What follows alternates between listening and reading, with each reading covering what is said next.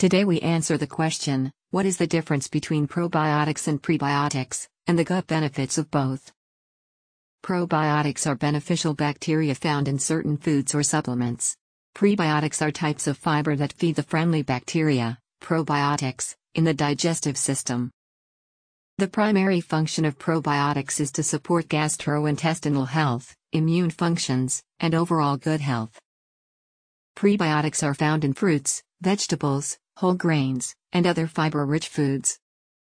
They are a mixture of live bacteria and/or yeast that lives in your body. Probiotics are found in fermented foods such as yogurt, tempeh, and sauerkraut. Gut health research has shown to be linked to numerous bad health conditions, even cancer.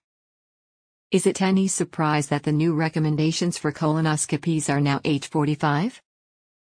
Colon cancer is the third highest cause of death in the world.